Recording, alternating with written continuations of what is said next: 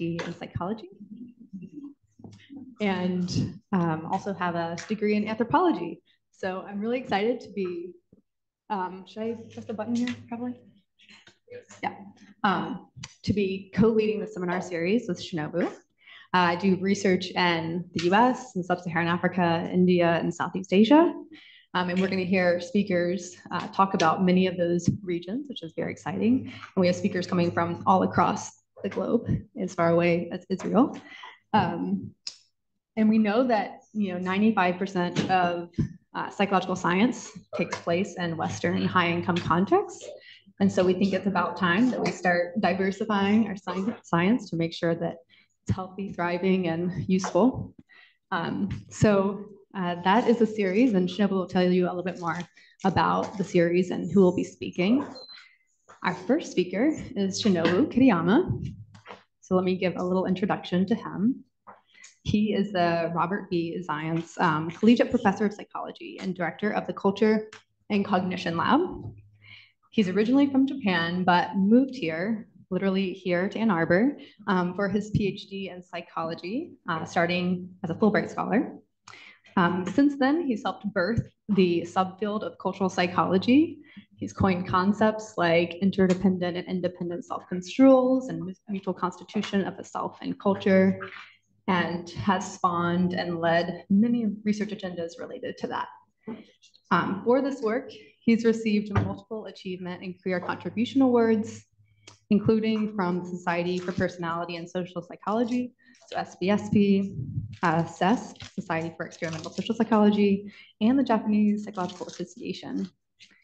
He recently helped lead the field as president of the Association for Psychological Science, APS, and as an editor for one of our top journals, JPSP. So without further ado, I'll hand it over to Shinobu.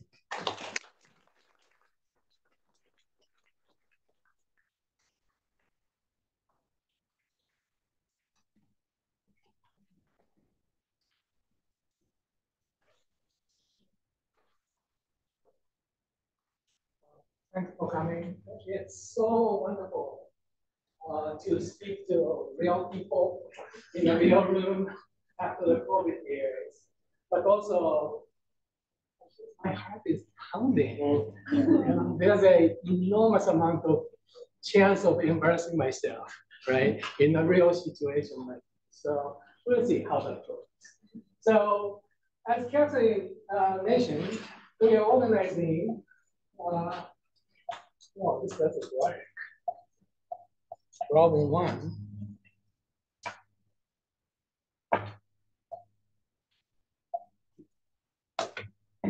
No, why is that? Oh, yeah. Okay. So we are organizing this speaker series, and I will not spend much time on this because I want to spend enough time on my talk itself. But please go through this list. And this is pretty good. This is pretty much as good as anything like this can be. Of course, there are many other people who could make the list as easily. However, those are really top people. So really, please do come and you'll have fun.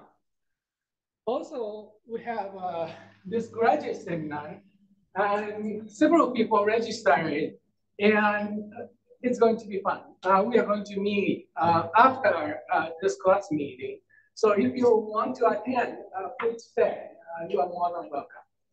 All right, so let me start. I want to introduce myself a bit. I'm from Japan, from this lovely city, port city, facing the Pacific Ocean, and that's where I grew up. And there's a lot of cultural fauna, definitely studied in this big time tuna fishing. There's lots of cultural fauna. I was born and brought up as a son of Buddhist priest. I have nothing of cultural fauna, and I didn't fit in. And maybe that's part of the reason why I went all the way to Kyoto to study psychology. And then eventually I came here to study the same thing. Now, When I came here, as you might imagine, I had a lot of cultural shock. So for example, here, Blinky Burger used to be there. I think some of you know what this is. It used to be here in the corner of Packard and Division. Now it moved to where Ashley Street these days. Now, what's amazing about this place is the amount of choice that is required.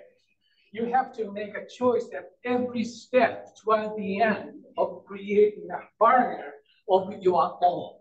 And that's an extremely cultural experience. And at the beginning, I had no idea what was going on, especially because I came from a culture like this. Everything is prefixed, and you have to make a choice, of course. You have to make a choice among different prefixed names. Right. So experience like this and many other experiences of similar nature engaged me into the question of what might be the role of culture in psychology.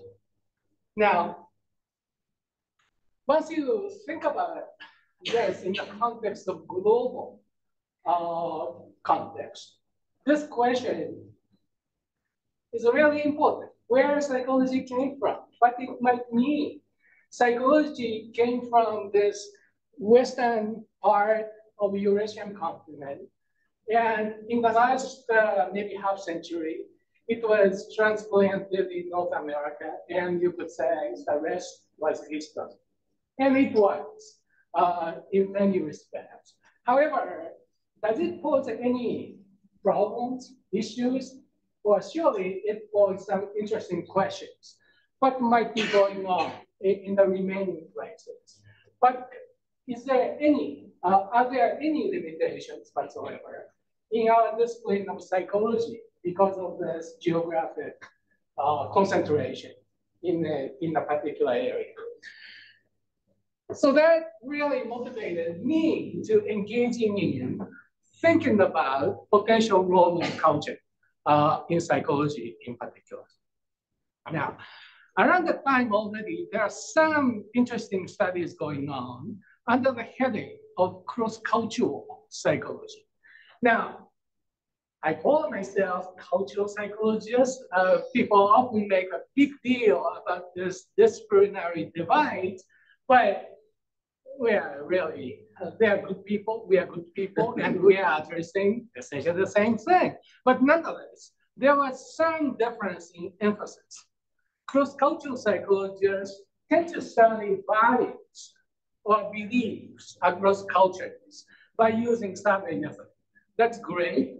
And those are three extremely notable names. Hofstede became famous because of his massive research value surveys on IBM workers across the group. Now, of course, you know Ronnie Nohart. He used to be here before he passed away several years ago. And he's a designer and basically he was a guy who created the wired value survey. And finally, Shalom Schwartz. Shalom was a PhD from the social psychology program here, and he eventually became a leader of the field investigating cultural values. Now, interestingly, those different lines of research were fairly independent, but nonetheless, this convergence is very remarkable. And one dimension that came out very systematic and very, very robust is the dimension of individualism and collectivism. With this, you might associate this name, Harry Triandis. He also passed away, but he made a great contribution to the field. So this individualism and the collectivist dimension appears to serve as an overarching dimension differentiating many different cultures. And one systematic finding is that, well, you might say, is that finding that's that you do a survey just to find out, but nonetheless, this convergence of the data indicated that Western Europe and all the other places which are related to it, including North America, are highly individualistic compared to the rest.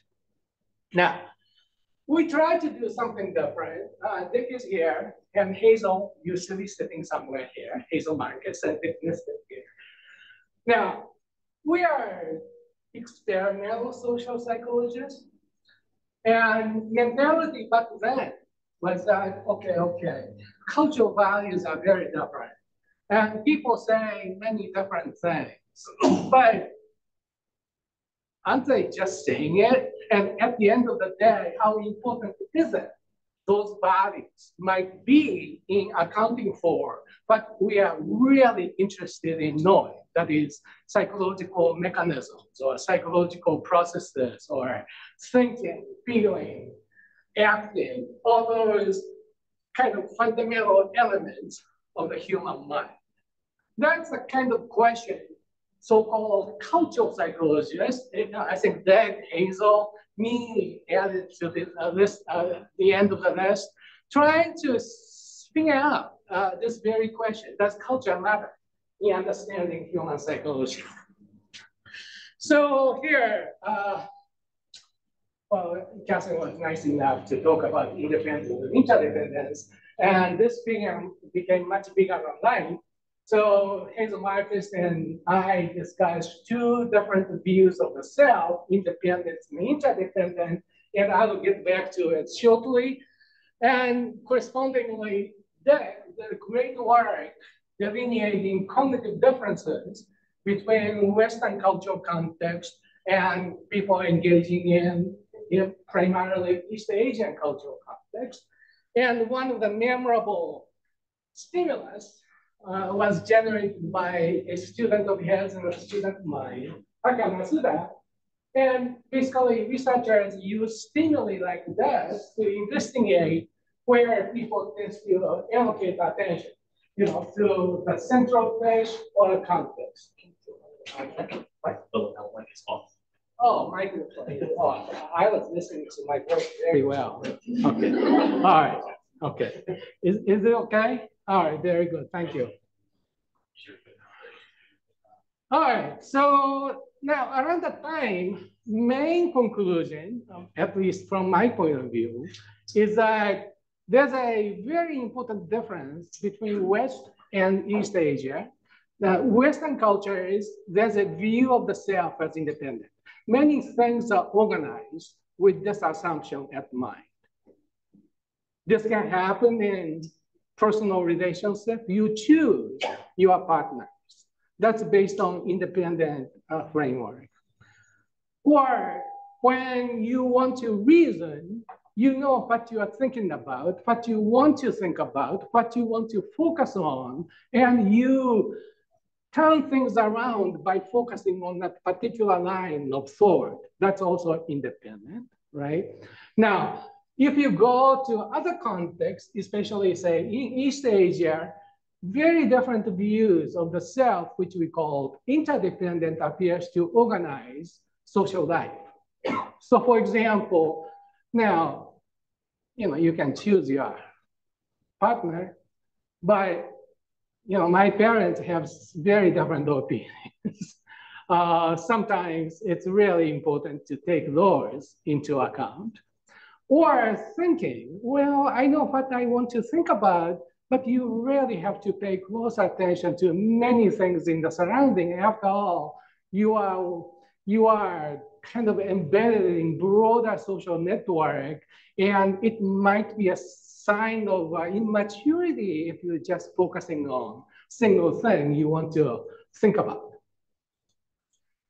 So we expanded the field quite a bit back then, at least twice as big as before. And what emerged out of this literature is that there appears to be very systematic cognitive, emotional, and motivational psychological differences. So cognition tends to be more focused and analytic in the West. In East Asia, cognition tends to be more holistic. The range of attention appears to be broader. How about the emotion? emotional expression is very, very important and prominent in the Western culture. And that makes sense because after all, emotion really defines this independent self, and expressing it may well be very important. Whereas if you are in interdependent context, maybe emotional expression is not that important, and especially when, say, emotions like anger or too much pride could disturb social harmony, and then emotional moderation may often be a more desirable thing to do. And one more thing, self-enhancement. Well, here, you are special, okay? You are really special, and this is the driver of your life. I can do it, I can do it, I can do it, and I'm very special. And that's the effect called self-enhancement. And you are not just saying it. You can look into your brain and show some brain indicators corresponding to this kind of effect. By the way, that effect is very hard to get in East Asia. And in fact, every once in a while, there appears to be modesty, self-effacement. Now you can say, all right. So those East Asians are also self-enhancing, just hiding. They are just lying. And that's not true at the end of the day. Now, what kind of method did we use to investigate this? Well, in one experiment, we asked people to draw a sociogram. So just imagine that you are, well, just think about your social network. Why don't you use a circle to designate people involved, including yourself, your friends, in your social network, and then connecting those circles to show what the social network might look like. Now, why did we do this? Well, we did this when somebody, Sean Davey, now professor in Rutgers, came to Japan and said, Shinobu, did you know in Kyoto, if you look at the map, some temples like Golden Temple or Silver Temple, those seem to occupy much larger space. In New York, Empire State Building is huge relative to actual size. Now, the message is very clear. Size, physical size appears to signify psychological size, psychological significance of it. So we decided to use this method to see how big the self might be. Some people draw a sociogram, social network like this, and does me, represent the self. This is fairly prototypical of what you find in this society. Okay, well, actually, this person appears to be a little bit modest than what might be the case typically. Now, this is what is more common in East Asia. That is, if you don't know where me is here. And on average, there's no size difference. And as you can see, in Western context, the symbolic self-inflation effect is quite sizable here. Size difference between self and the average of other people's circles. And Japan, if anything, the mean is absolutely no different from zero. That is, self is just as big as or as small as the remaining circles. All right. Oh, by the way, I'm showing rice because we did some study back then investigating the possibility that origin of psychological tendencies like this, especially in East Asia, could be traced back to ecological conditions which afforded rice farming. And why is that? You have to wait until Thomas Telham will be here to discuss this particular topic. But here, we managed to publish it in one of the better journals. And they did a great job illustrating this idea. That is, how rice farming has shaped psychology. And that's one of our early messages from this line of work. All right, so this is what I call cultural psychology 1.0. Now, what was there? Well, somewhat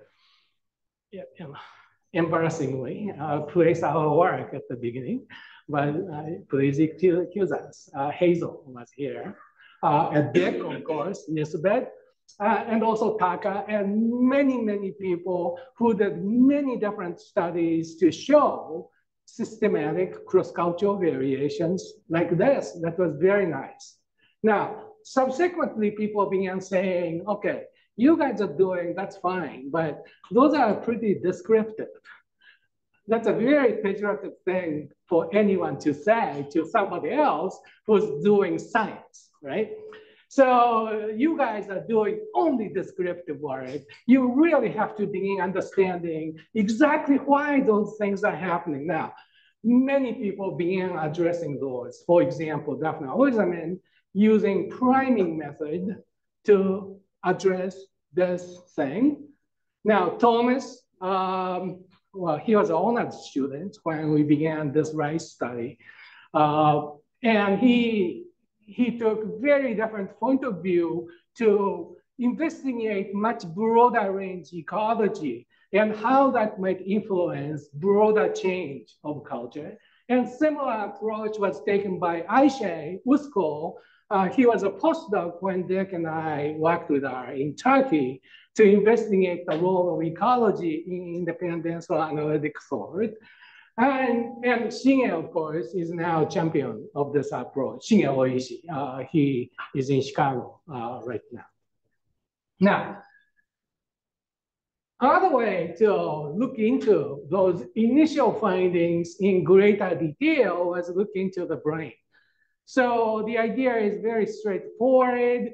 Okay, we really wanted to say that culture go into the brain, go into the mind very, very deeply. Now, what's the best way to find evidence for it or disprove it for that matter? But that would be to go into the brain. So there was a fairly active line of research along this line. For example, Denise Park, who used to be here when she started this approach to culture by using scanner. In China, Siwei Han did great work, and we also did a little bit.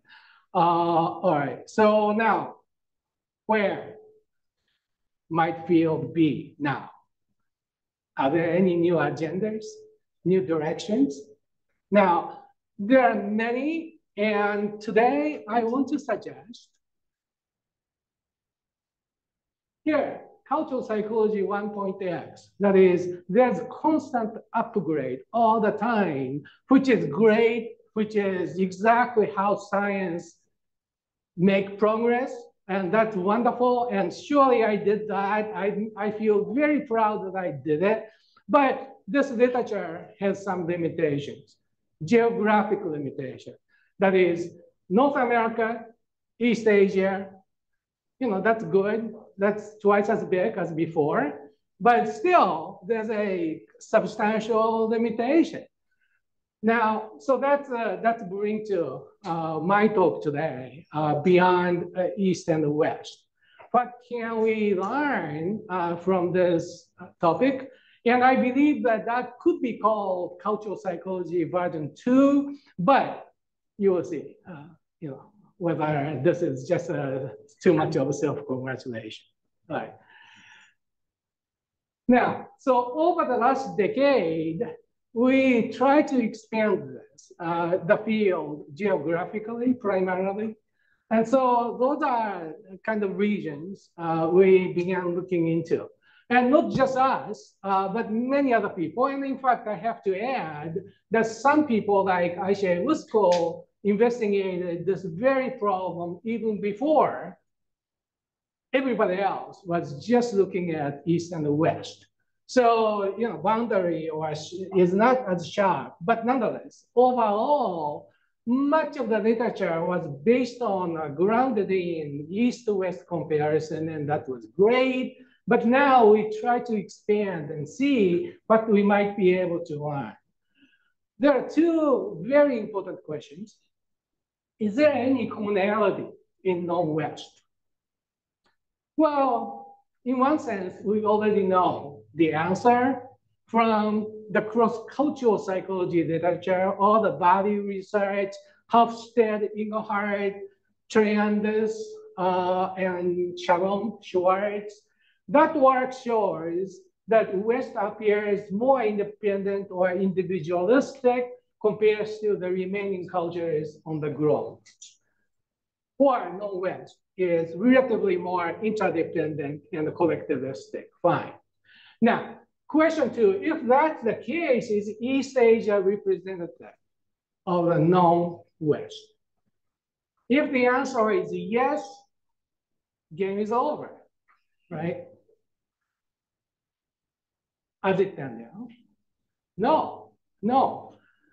Other non-Western regions are quite unique. Again, you have to say that you have to study anything to know that. You know, you can go many places. Every place is very idiosyncratic and unique. And where are those uniquenesses, idiosyncrasies coming from? Presumably and plausibly, we say traceable to ecologies and geographies. And I mentioned just a little bit about rice and wheat research, but that's initial indication. And there are many different clues these days, which I want to go through. All right, so imagine picture. Much of the literature looked at West and East. Now we are looking into those. And what kind of conclusion, even tentative, might be possible. So that's the main topic I want to discuss. Now, Arab culture.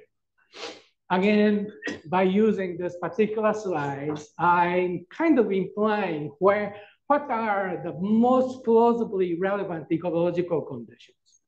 Now, we argue that this primordial ecological environment where population density is very low and tribal competition is very harsh, really it's important to protect your own in-group. Now, out of this, one really interesting finding that came out is that the self of Arabic people or people in Mediterranean or South or West Asia, self is very big. And when we used this method initially in Saudi Arabia, and since then we are replicating numerous cultures, countries in Arab world, and all itself is huge. Sometimes as big as Americans, if that's scandalous. Well, sometimes self is even bigger in Arab world compared to the United States. Now, one very interesting, potentially important point we wanted to explore was that on the surface, Americans, Iranians, Saudi Arabians are very similar. You have them do this task, self is big, right? So behaviorally, very, very similar. Now, are they doing just the same thing? American story is a story you find in standard social psych textbooks. Why do you want to engage in self-enhancement? Or would you end up showing this effect? Because the standard story is the self is special. You know, you really have to believe in yourself to survive. So this is likely evolutionarily adaptive selection, which materialized. Well, some people seriously argue that. No. Story of the Arab world is likely to be very different. Why do I show the big self? Well, basically, if I narrated, nobody say that this way, just I'm imagining why Hassan from Iran might say, well, I'm resourceful, I'm important. Why? Because I can protect you. Just in-group protection is such a very big point. And for that reason, self tend to be very significant and very big, which means in the context of my discussion today, self-enhancement may be in service of independence of the self in the West, but maybe self-enhancement is in service of one's interdependence. You want to protect you. I want to be part of this because I'm resourceful. To investigate this, in one paper, we used priming method.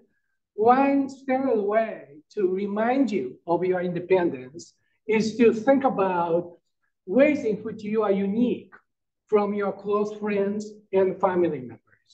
So that's one condition.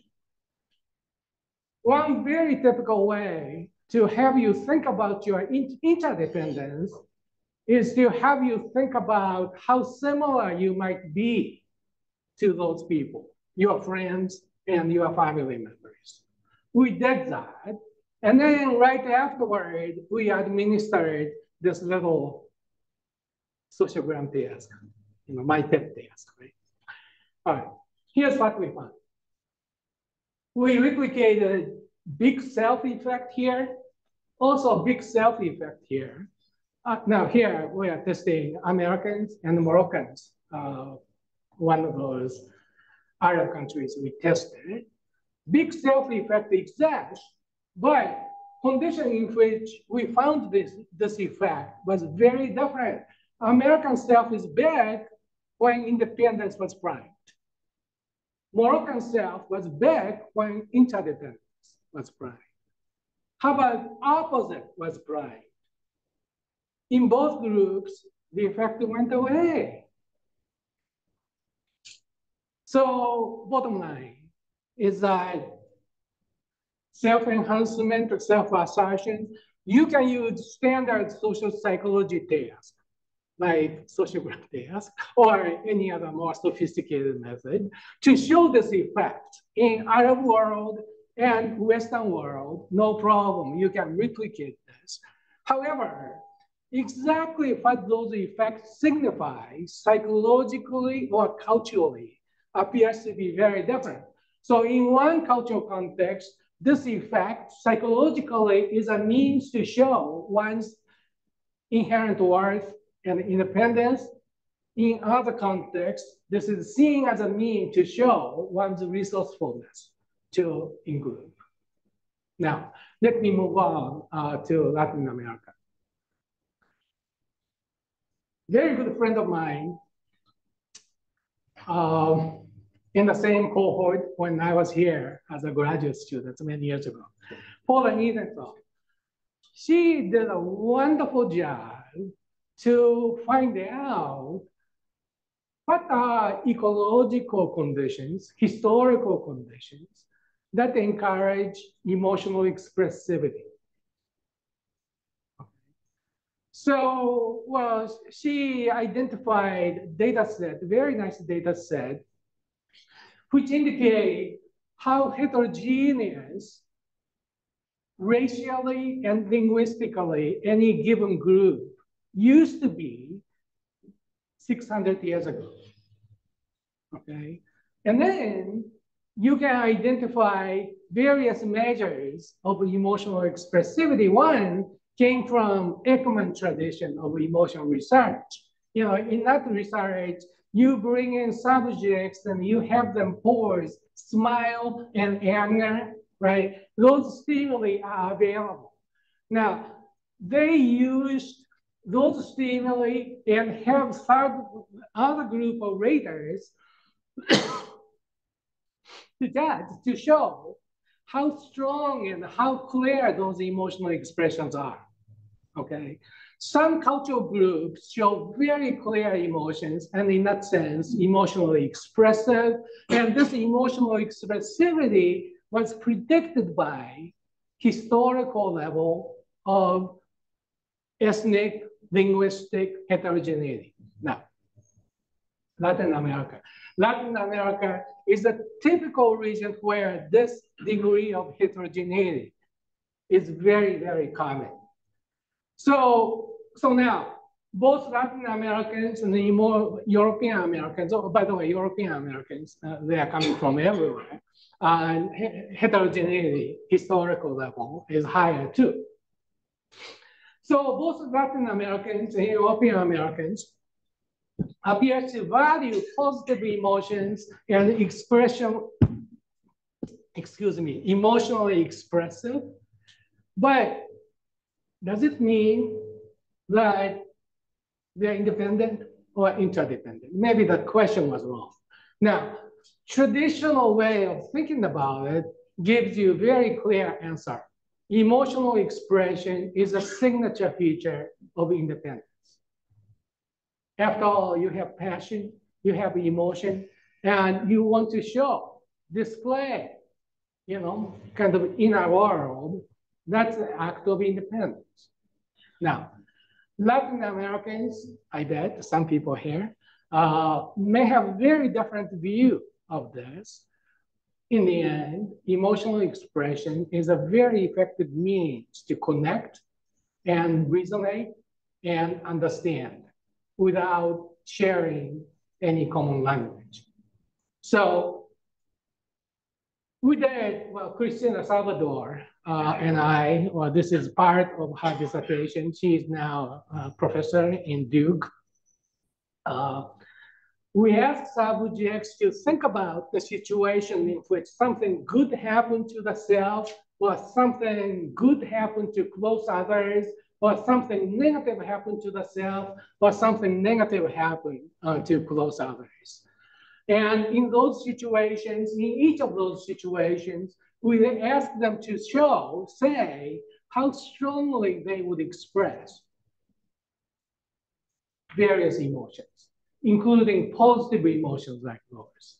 Some of the positive emotions are socially engaging, close feelings, feelings of closeness, or friendly feelings, basically signifying your social connection. Some other emotions are more disengaging. You're proud of yourself, or you are feeling very high self-esteem, high self-efficacy, and so on. So we wanted to see which kinds of emotions people might express to show whether emotional expressivity might carry different functions and different meanings. So here, massive effect happened in positive emotions. So how strongly they would express different positive emotions. Here, good things happening to the self, good things happening to somebody else, bad things happening to those people. Now, here are the results. Results are a little bit complicated. However, generally, Latin Americans and European Americans were pretty expressive, which is not shown here, by the way.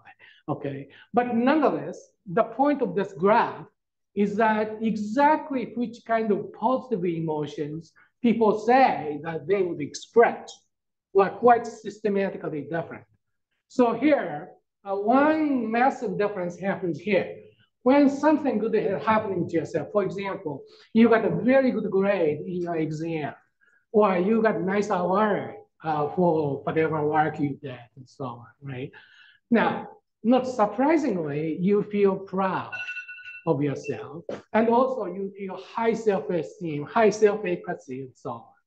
But this effect was substantially stronger for European Americans compared to Latin Americans. So this is a emotional expression in independent style. That effect is much larger for European Americans compared to Latin Americans. Here, one more thing. This is interesting. So something bad is happening. For example, somebody is suffering from some setback. She lost a job, for example. Too bad, right? Now, what would you do? In both cultures, people know what to do. You show positive feelings, compassion, sympathy and friendly feelings just to affirm social connection. So this is emotional expression in interdependent style, but this effect was substantially stronger for Latin Americans. So we use this data and similar data to argue that emotional expression is emotional expression, fine, but nonetheless, psychological significance of it might be systematically different. So emotional expression could be a mean to display one's passion and authenticity. That's emotional expression in independent style, which is common here. In Latin America, the emotional expression could be a means to connect with others and achieve social resonance, which appears to be much more common in some Latin American countries we tested, which included Mexico, Colombia, Chile at the moment. All right. One more thing. This is our new adventure. India and South Asia. We know so little about that region, except Rick Schrader, John Miller, a whole bunch of people argued that this region is highly, highly collectivistic and social-centric. Okay? But Indian people are different. Yes, very different in very interesting way. And if I'm allowed to share one interesting episode, Madhukar was from India. She was taking my cultural psychology course, and I argued that Indians might be very argumentative. And she argued against that argument by arguing that Indians are not argumentative, which is Indian. But anyway, so that's by way of illustrating the extent of argumentativeness you might find in Indian cultural context. Why is that? That's an interesting question. One observation could be that India is surrounded by a whole bunch of different ideas, different ideas from Persian area all the way to Greek civilization. Above India, there's Tibet, and South Asia has a lot of different thought traditions. Another possibility is that India is at the cross-section of trade, both by sea and also lands. So presumably negotiation and business transaction was really, really very central. Now, here's a Nobel Prize winner, Professor Sen, who got the first Nobel Prize for Indians on economics. And he made precisely this argument. Multiple ancient schools of thought in the region, plus many from Persian, Arabic, and Greek civilization on the west, from the Tibetan civilization on the north, and from Southeastern Asian civilization on the east. Those different influences exist, and which means that there's a long cultural tradition of debating among divergent beliefs, distinct customs, and different schools of religious thought. And debating is a big deal, evidently, in India. So that's one of the top extracurricular activities in school. Okay, all right, so people are trained very well. However, important point is that, again, this debating practice in and by itself, debating practice in Indian context or South Asian context may be neither egocentric nor adversarial. It may be other-centric and pro-social. Really? Well, this point has yet to be made in a crystal clear way, but nonetheless, Krishna Savari, my collaborator, he's in Hong Kong. He did a series of studies investigating Indians and Americans are thinking about when they try to influence other people. American motive is very, very egocentric. You want to promote your agenda. You want to show you are great, and so on. Indians didn't show any of that. They are more other-oriented. They try to help others to see the point, or even help others achieve their goals and so on. So there's some initial indication making this point, and here's a Satya Nadella. Do you know who he is? He's a Indian-born executive in Microsoft, and he had a wonderful book just a few years ago, essentially describing his experience in Microsoft. And here's what he says: empathy coupled with new ideas had helped to create many inventions he was engaged in Microsoft. So now, this is a much bigger point than there is much simpler point I want to make today, which is that Indians are in fact quite logical. Why logical? Because logical rules can help you in debating, argumentation. So this is one way in which we try to test it. We adapted a task. Aaron Norenzayan and Dick and Ed Smith, when he was alive, they used in investigating ability to stick to deductive logical rules in the face of distractions. So here's a basic format of the task. Here's a fact. All fruits contain magnesium sulfate. Conclusion, therefore, all plants contain magnesium sulfate. All you have to do is to indicate how convincing this conclusion is. Okay. One experimental manipulation is how typical this instance is. Plum is pretty typical, but avocado or zucchini, no, not zucchini, sorry, kiwi, that's what I wanted to say.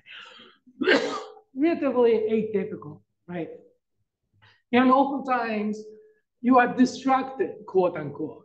You know, in the end, if things are atypical, many things can potentially happen, and you may be persuaded less by this conclusion, right? So what we did was to examine the rating of convincingness and rating of typicality. And we saw how strongly those two might be correlated, okay? And here's a finding. Our Japanese subjects correlation was very high. So almost typicality is no different from convincingness, essentially. So logics, who cares? You know, just you have to use your intuition. Typicality is everything you care to know. Americans are pretty much like that, Michigan undergraduate, except the effect is not as strong as the effect that Japanese subjects display. And this is a nice replication of Norenzayan, Nisbet, Smith finding from 20 years ago. That's nice.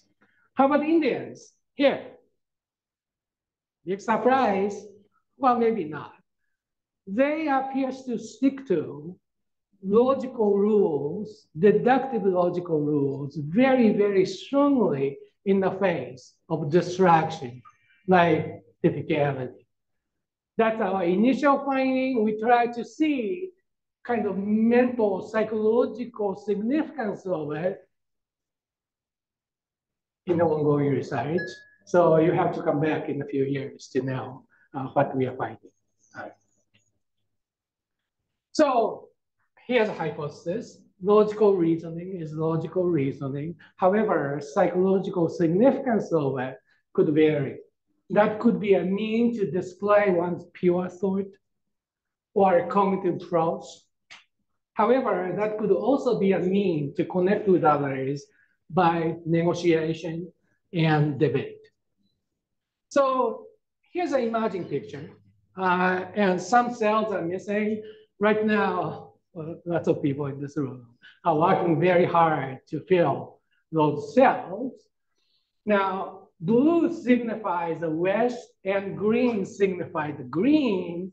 And now one kind of a easy interpretation of this is to say that, well, you know, Western culture is independent. East Asian culture is interdependent. Now, rest of the culture is both. Now, is that true? Little weird. So here's a little girl wondering, but how did you know that the behavioral features such as self-enhancement and emotional expression represent independence? Think different. So the link between such a behavioral trait and independence may be uniquely Western, possible. The traits are interpreted within the conceptual framework of independent self. They become independent. They may signify interdependence, however, when interpreted within the conceptual framework of interdependence. The non-Western regions may be interdependent, therefore, even when they look independent on the surface. Now, does this mean that our very conceptions or even perceptions are framed by the independent model? And is this not a cultural bias? Oh, by the way, you know, this very idea that single feature can be interpreted multiple ways is a kind of core of social psychology, schematic principle in social cognition that can be traced back to Solomon Asch, change of meaning hypothesis.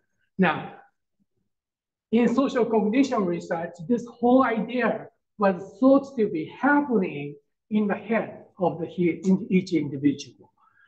Argument I want to make today, or hypothesis I want to advance today, is that this change of the meaning process might be happening in much larger time scale of history. So let's move on. So here are findings and the current puzzles and new potential hypotheses. Finding one, cultural values. The West values self-independence, whereas non-West values self-interdependence. Now, puzzle, why is that true? Why is that the case? You know, that maybe that's what people meant when they criticized us that our work were merely descriptive, but it was thinking about why this might be the case. And hypothesis one, interdependence is ancestral for humans. That is, many years, people are connected to, people are attached to the group. That's the only way they could survive. That is, interdependence is ancestral. However, independence emerged due to a confluence of many different factors, which I cannot get into. Some people will talk about. In the northern part, northwestern part of the Eurasian continent, I don't know, in the last 1,000 or so years, maybe, you know, Joe Henry would argue that time could be pushed even back. That's possible. Observation two, similarities and differences in behavioral traits.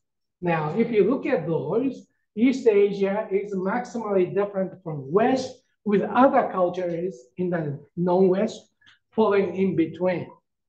Why is that?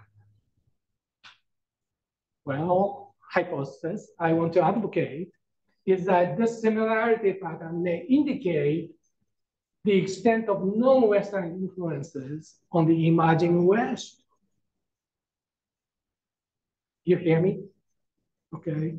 So non-West existed a long time, and now West is emerging, and past can influence the present, but present cannot influence the past. That's as easy as that. So that's a logical deduction, so to speak. Hopefully that can eliminate next steps in research. Observation three, polysemic nature of behavioral trait, change of the meaning hypothesis or schematic principle in social cognition. Self-enhancement, emotional expression, and logical reasoning can be independent or interdependent depending on the broader cultural frame. Okay, well, I showed you some initial evidence for this. The point still needs to be nailed, but I believe that there's a good chance of this being true. And hypothesis out of this is that this polysemy may indicate how the West reinterpreted what they imported from the rest of the world. That's the only way you can think of in broader scheme of things. Now, this hopefully can give you ways to investigate those. So here, very complicated figure, which is bad. But once you think about how complicated things can be, this is much simpler than that. So there are several things you have to know. We typically observe contemporary cultural zones, and we study them. And we investigated East Asia, Arab, North America, Latin America, South Asia, and there are many other regions, obviously, but that's something we have covered so far. Now, I think you really have to hypothesize ancient cultural zones. Well, we have history. You cannot prove it. You cannot observe those things directly.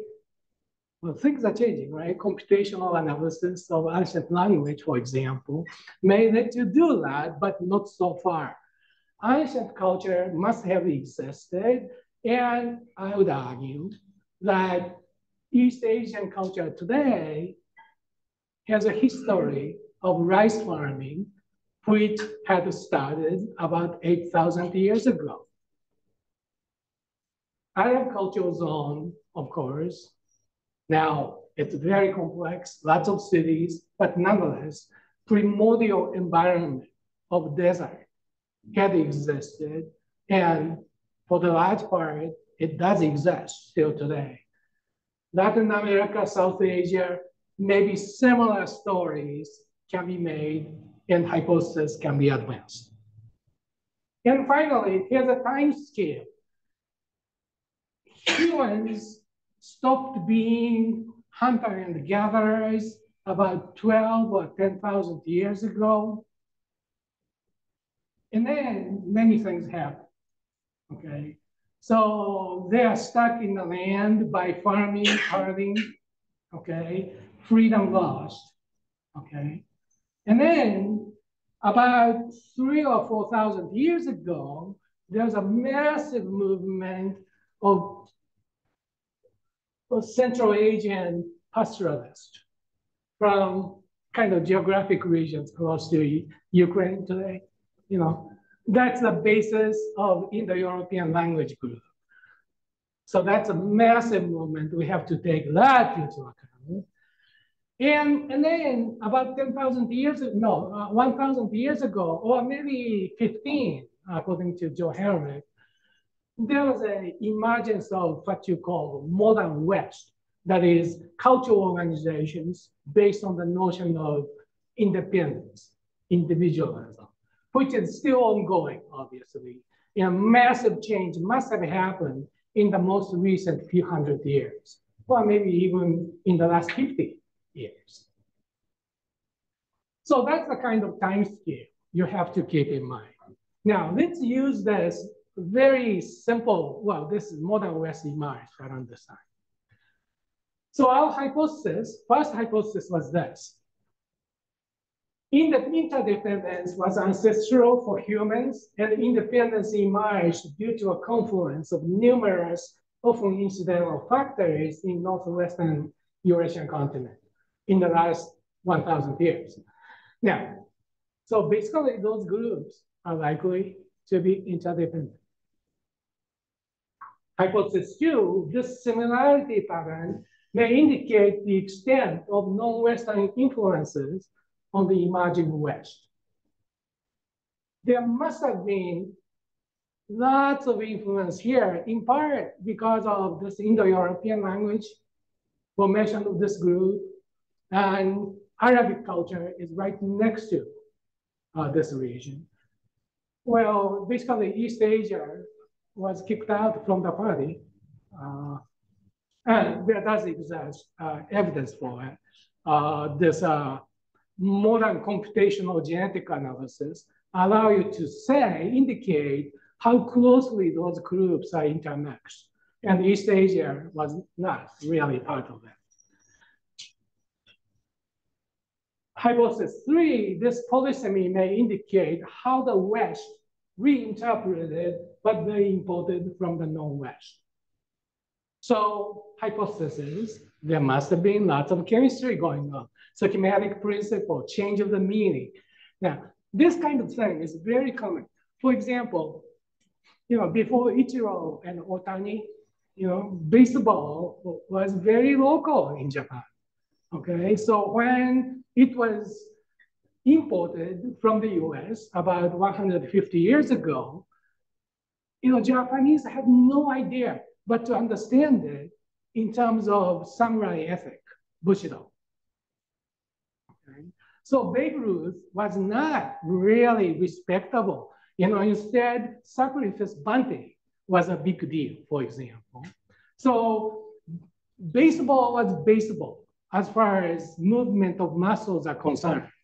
However, cultural significance of it may have been dramatically different. Now, applying this change of meaning hypothesis or schematic principle to the cultural change.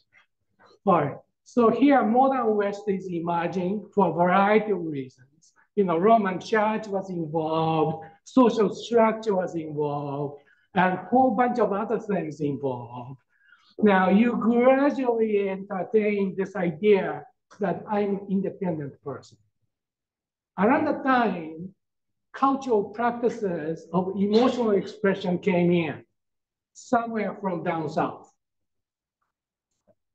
Cultural practices of logical reasoning came in, maybe far away, maybe from Greece, maybe from India, somewhere. And also cultural practice of self-enhancement and assumption came in. What can you do? Well, you have to enforce your understanding on them and believe that that's true. Don't worry what other people, inventors, might have been thinking about. That's not relevant. Now, here's goodies, and you want to know what that is, and you do it with your own conceptual framework. So we try to make this argument in this paper. So we'll see. So let me summarize. So cultural psychology 2.0, I don't know if I'm convinced that that's really 2.0, but 1.9. Right? So we want to go beyond East and West. Now, there are two main findings. West is weird. That is, independence is a primary organizational principle, which is weird, very rare in worldwide scale. But at the same time, there are varieties of interdependence, that is, differing styles of interdependence reflecting unique ecology and geographies. Now, some upgrades you might want, or surely you need, which include the following. You really have to look into cultural evolution over the last 10,000 years. Now, if you know what you can do or we can do, let us know. Maybe computational analysis of the ancient text, that's almost the only thing I can think of, but something needs to be done. And more work is needed to specify psychological profiles of various groups.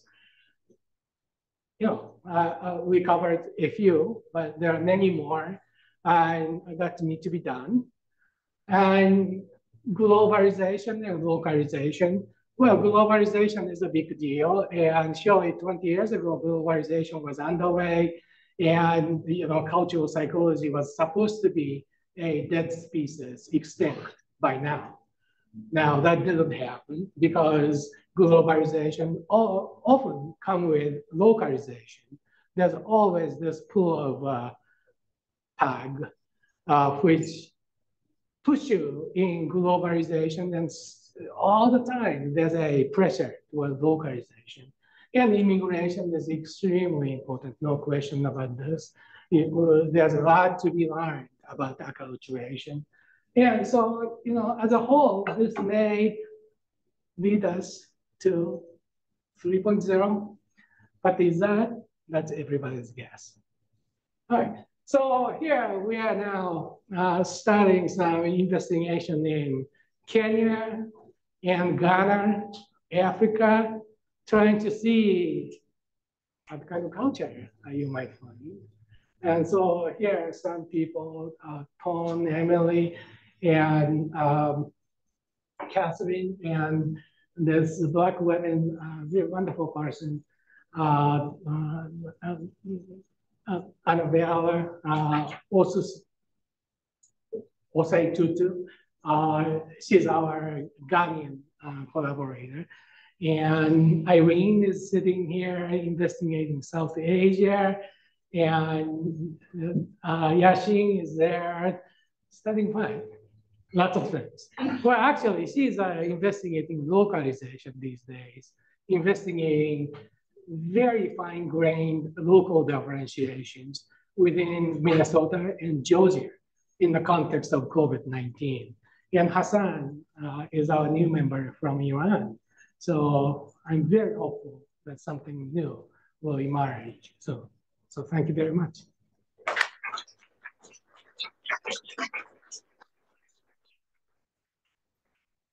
Oh, questions?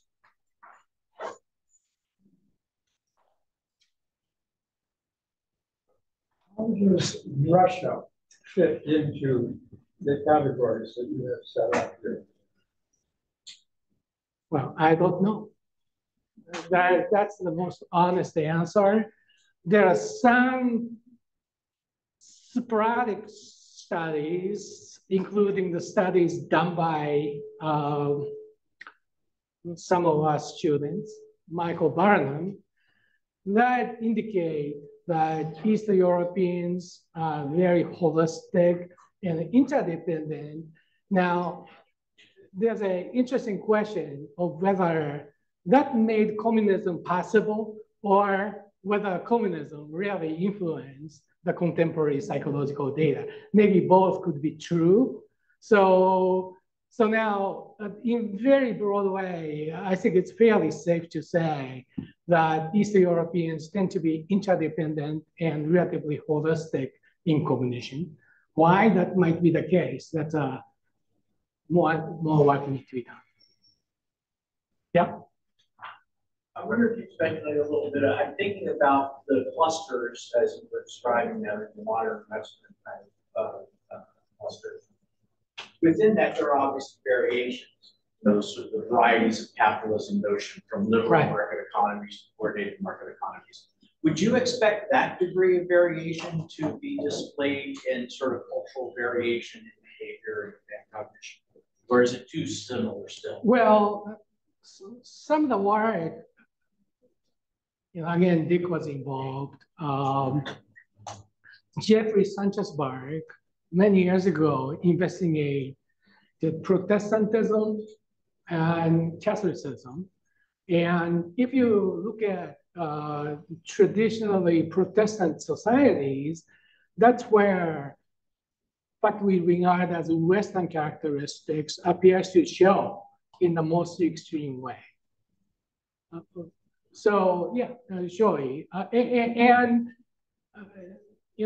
America is pretty weird in that regard. So whatever Western characteristic there might be in Western part of Europe, that appears to be magnified when, or maybe just the weirdest of weird people may have come here. That's a possibility. And also experience of frontier settlement may have encouraged that kind of mentality too. So yes, there's likely to be fairly systematic variations that still remain to be spelled out. So I think you're arguing in essence that people in East Asia are more altruistic or at least collectivistic, cooperative.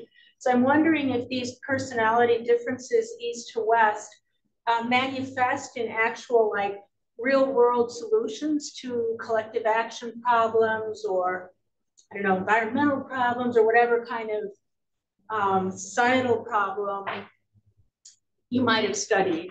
So if you studied this exclusively at the level of personalities, or do you think it's also manifest in these other ways? Yeah, 2 points. One, this pro-social orientations are emphasized, but that doesn't make them particularly pro-social sometimes. So one hidden aspect of East Asian context is that people are stuck in the in-group. That is, it's very hard to escape your in-group. And if you are stuck in your in-group, you may be sometimes exploited. You may be taken advantage of. And that very idea is sometimes called enemyship.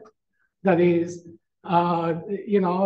most serious enemy may be in your neighborhood because you are stuck, you are engaging in social interaction all the time, and you disclose everything about yourself. So you become vulnerable to other people, and there emerge people who take advantage of that.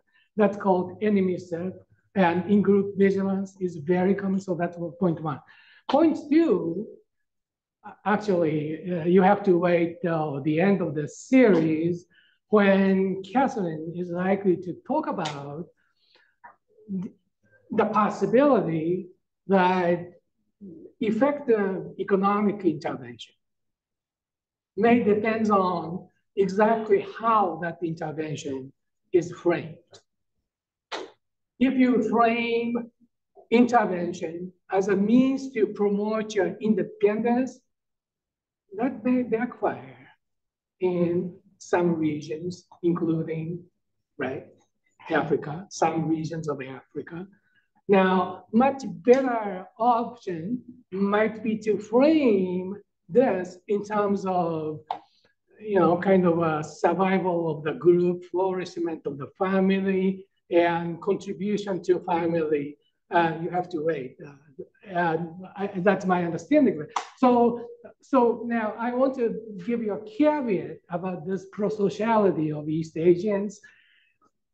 There are some very complex phenomena that still need to be spelled out. So there are some horrible things that can happen within that context. However, this said, framing of economic intervention may matter.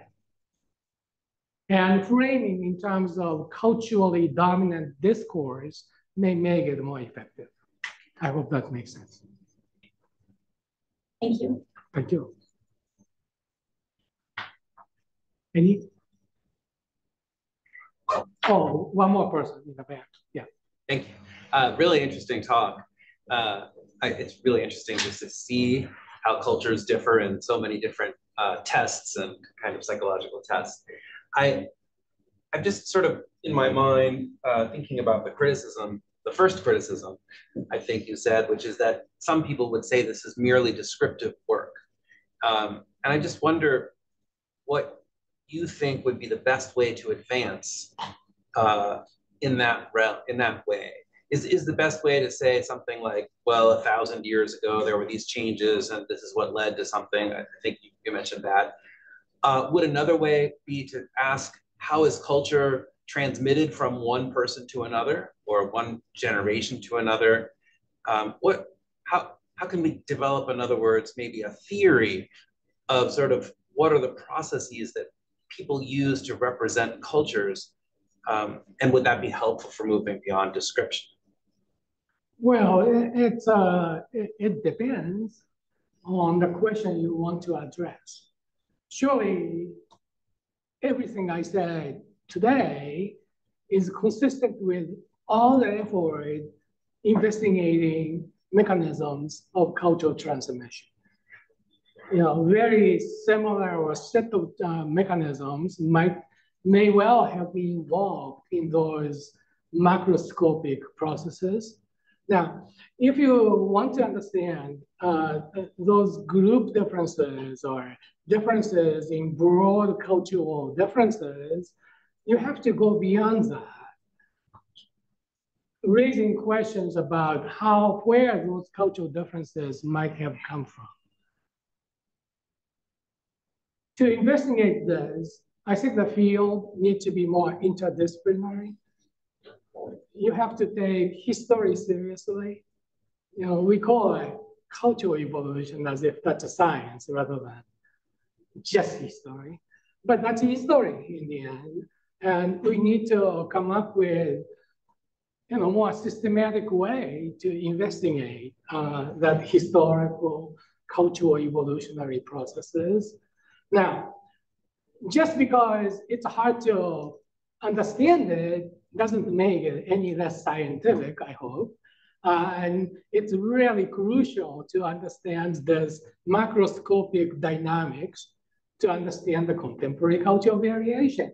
And if you just look into immediate psychological mechanisms involved in cultural transmission, like mimicry, reinforcement arguments, and so on, it's hard even to start asking kind of questions needed to be asked to address kind of question I addressed today.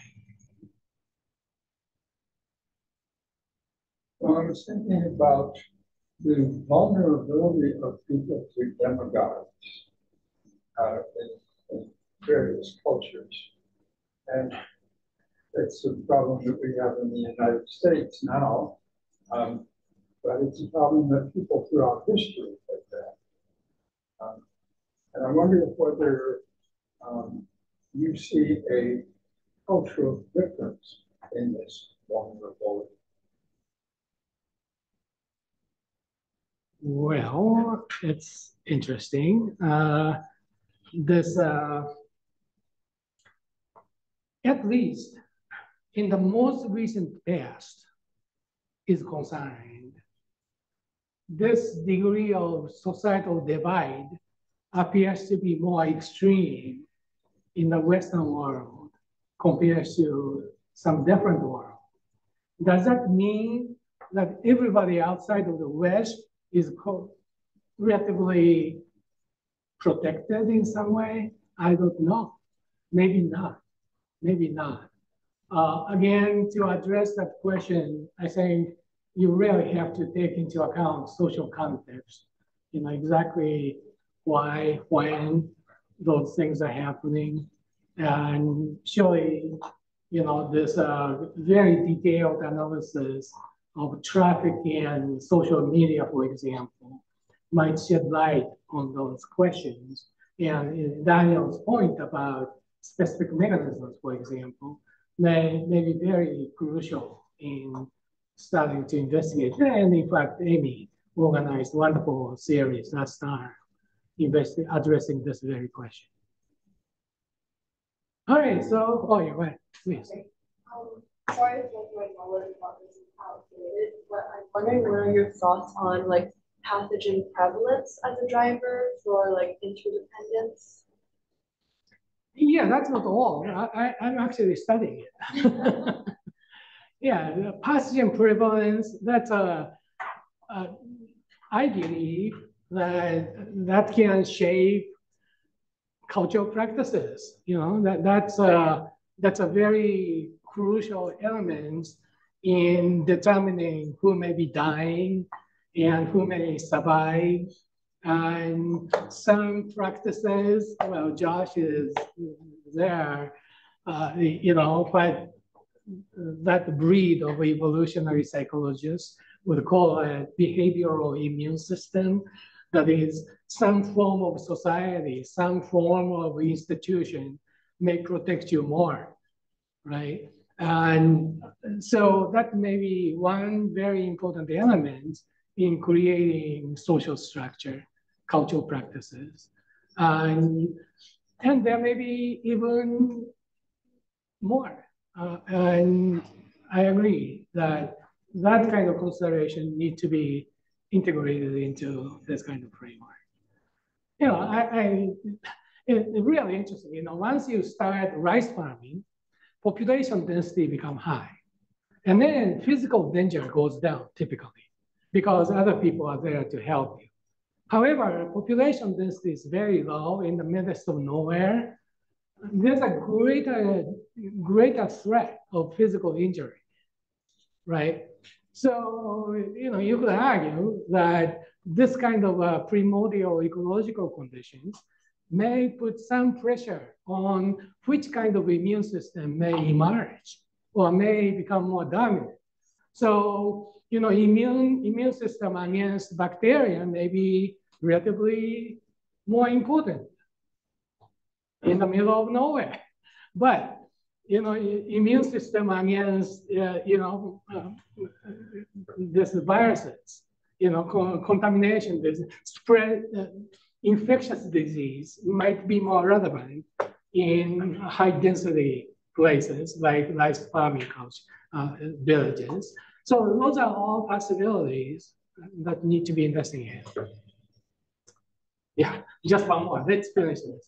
Non-specialists, but it seems like you emphasize geography and economic structures as a causal of cultural difference. What about cultural products, things like ideas or religion? Oh yeah, well, both important. Both important. And how do you even go about drawing the lines where you're determining what is a cause? Well, you have to go back to 12,000 years ago when humans started sedentary way of living, and form of life was very different depending on the climate, depending on the geography, as well as what kind of crops happen to be available, right? So that's the geography and ecology part. But once people start, say, farming or hardly, you know, farming rice as opposed to wheat, for example. Once you are a rice farmer, it wouldn't take too long to start creating irrigation system because you have to control water to be successful, right? Once you create irrigation systems, that's a hierarchical social structure.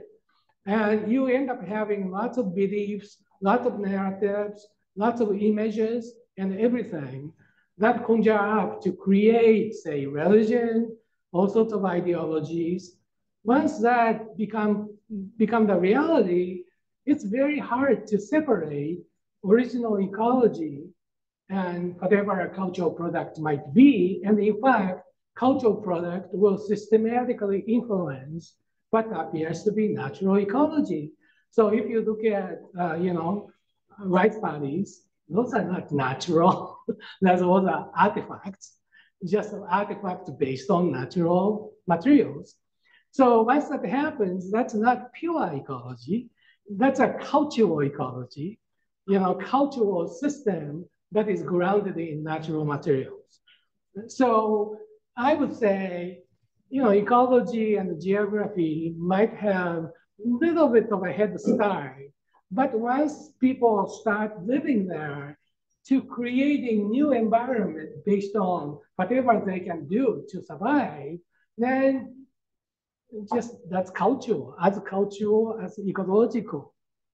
And symbols and stories and all those things attached to it.